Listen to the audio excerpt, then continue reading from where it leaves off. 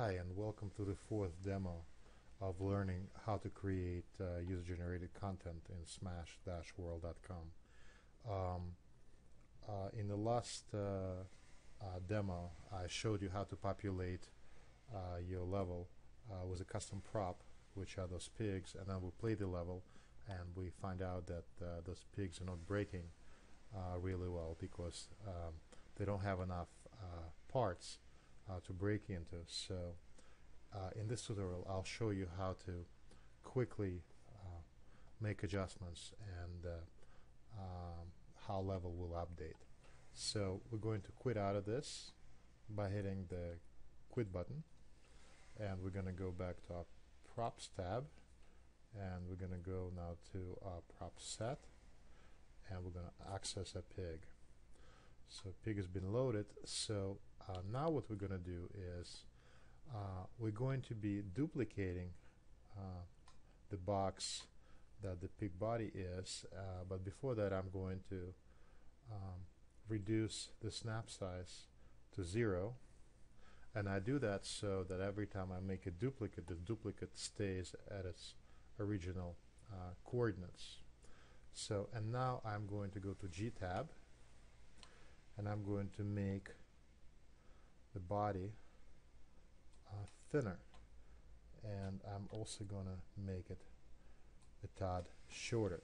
So, and now I'm ready to make a duplicate of this, so I'm just going to hit D, and I'm going to move the piece back. So, and now think of this pig as a hollow out box. So we got two pieces, but both of them have faces on it. So let's go ahead and fix that. So I'm going to hold Alt, click on the green, that will sample the green, make brush bigger, and wipe out the face on the back side of the box. And now I'm going to repeat,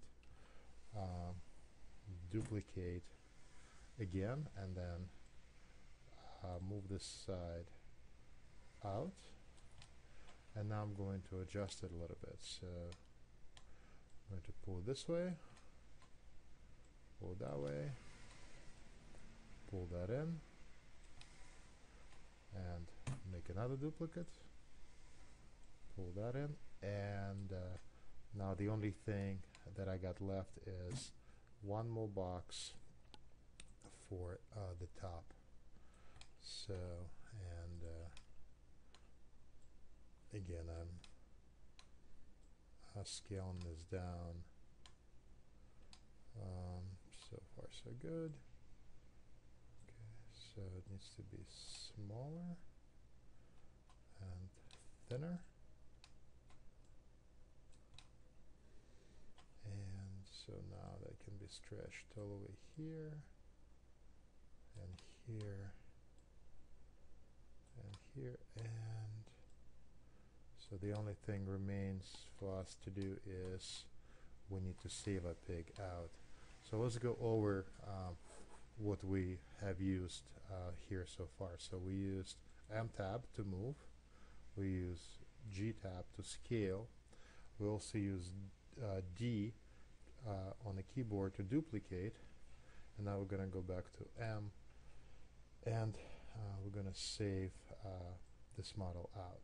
Let's bring this pig into our level editor. So we're going to hit this back button, we're going to go to levels, and in here those pigs look exactly the same, but now when we play it,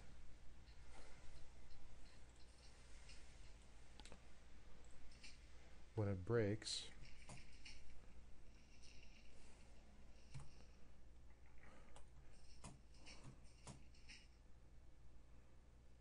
it breaks a lot better.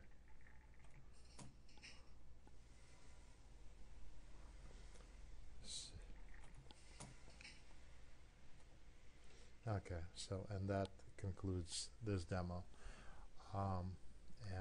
In our next demo I will show you how to adjust your levels terrain further so it resembles more Angry Birds terrain. And we're also missing one prop for this structure. Thank you for watching.